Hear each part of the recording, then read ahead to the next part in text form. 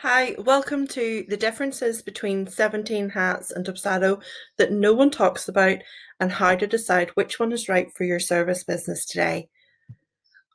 So my name is Julieanne. I am a Dubsado and 17 hats expert, and I help women entrepreneurs to set up, optimize and maintain their systems so that they can impress their clients at first touch, save massive amounts of time, and because of that make way more money.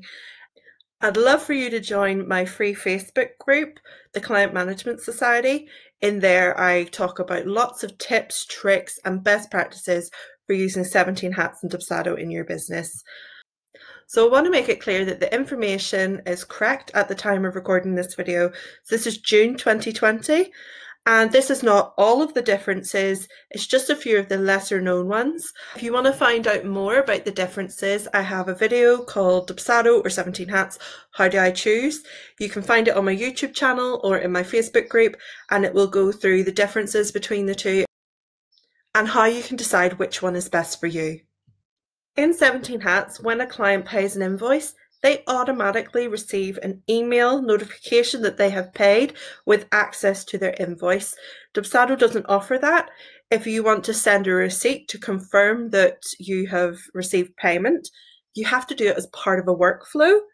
And so I think that's a huge difference, because it would be lovely if Dubsado just sent a receipt to let your client know that you've received the payment and give them access, and we didn't have to add it in as another step within the workflow.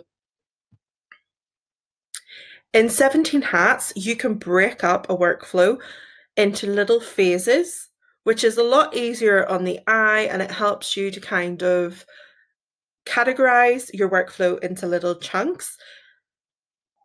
I love the fact that we can break workflows down, especially really long ones, into little short bite-sized sections, and I find it really helpful. Dubsado doesn't have that ability, so sometimes when you're looking at a workflow that you've created in Dubsado, straight away the workflow can be quite hard to read, and it would be much easier if you were able to break it into little sections like workflow phases in 17 Hats. In Dubsado, if you want to schedule an email to go out later, there are 3 preset options. The first is in 3 hours time. The next one is 9 AM the next morning, or 7 days from this time. So if you want to schedule any emails to go outside of those 3 preset options, it's kind of a long-winded way to do it. You first have to select one of those options. Then in the project, you need to go into the workflow section. Then you need to enter the workflow and amend the time and the date that you want the email to go out. Much easier in 17 Hats. In 17 Hats, you just click send later, choose the date, choose the time, and it's just quicker and easier to do. In 17 Hats, there's more options when it comes to custom fields. In Dubsado, when you're creating a custom field, you have the choice of creating a short answer field or a date field, whereas in 17 Hats, you can use a long field, a yes or no question, checkboxes, or a choose from a list option.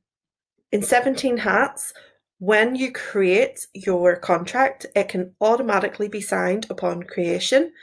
In Dubsado, you cannot sign before a client signs if you have marked fields within the contract. In Dubsado, we have the ability to put a little placeholder text within a question that you ask, and this is great for giving instructions or adding descriptions to help your client fill out a question that you're asking them. So great if you have a collaborative service and you're really trying to pull information out of a client, you can give them kind of an example or a further description, instructions of how you would handle this yourself. 17 Hats does not have this ability. You can only ask the question. You can't put any text within the box. In 17 Hats, we can upload photographs or PDFs, documents that are receipts of our expenses. So it's keeping everything together. We have all of our expenses tracked in 17 Hats and the receipt is there. This is particularly helpful if you're giving access to your accountant, to your bookkeeping area, because they can go in there, they can see the expenses, they can grab the receipts, really easy to do. I would love for Dubsado to have that feature where you could add the actual receipt that you have to the expense. Dubsado has the ability to add forms or documents to the client portal automatically, all within a workflow.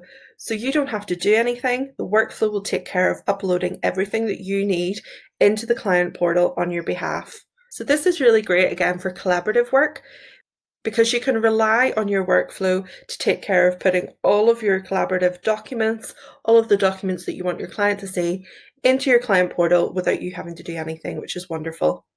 Dubsado gives us the option to send an email reminder if a form has not been completed via the workflow. So this is great because we can send automated reminders and follow-ups when a form has not been completed, but if it has, it simply would skip that step of the workflow and move on. Automated reminders are wonderful because it means that we don't have to be keeping on top of it. The workflow can take care of all of that for us. In 17 Hats, you can sync your bank account with your bookkeeping area, and what it'll do is it'll bring all of your card transactions into your 17 Hats account. This is great. Two things to be aware of. Number one, this is only available for US customers. So if you're a 17 Hats customer in the UK or anywhere else, this option is no longer available to us. Because of security reasons, banks frequently have to update their softwares, increase regulations, and because of that, sometimes when they do that, it will stop the integration with 17 Hats and you need to reconnect to your bank account. And a problem that I see is that we're not notified when that happens. So it could be a while before we realize that the bank account has been disconnected and that we need to reconnect. So I always suggest that this is something that you add to your to-do list every few weeks, to just jump in and quickly check that your bank account is still syncing okay. In Dubsado, you can have one email signature, whereas in 17 Hats, we can have multiple email signatures. I love using this for if I have a sales promotion on, I can use that email signature, and it gives more options for personalizing your emails. In Dubsado, when you're creating a canned email, which is your email template, there's no ability to add an attachment to that canned email. Whereas in 17 Hats, we can add a PDF or a document or an image of any kind to our email template and then have that as part of the workflow. And anytime that workflow is triggered, that email goes out with that attachment. So if you're working on an email in 17 Hats, you can easily save that email as a draft that you can come back to later. In Dubsado, it's really hard to save an email that you've been working on to come back to it later. So those are the few differences that are important but not really talked about very often. If you want to get a real overview of the differences between both 17 Hats and Dubsado and how to choose which one is right for your business, then I recommend that you check out the Dubsado or 17 Hats How Do I Choose video on my YouTube channel, or you can also find it if you join me in the Client Management Society on Facebook. Remember, if you're trying to decide which one is right for you and you have any questions, the best place to contact me is in the Client Management Society. I'd love to welcome you inside.